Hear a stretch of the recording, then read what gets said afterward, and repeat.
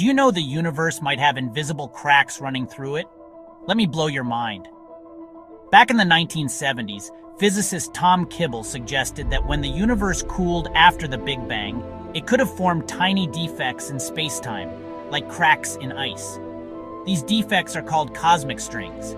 They're insanely strange, thinner than a proton, but so dense that just 1 kilometer of them could outweigh the Earth. So how do scientists look for them?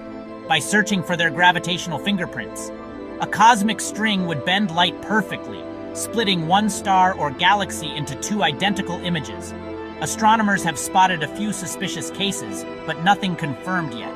Experiments like the Planck satellite and WMAP even scanned the cosmic microwave background for clues.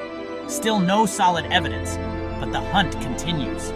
If we ever prove they exist, cosmic strings would be fossils of the Big Bang, actual scars left on the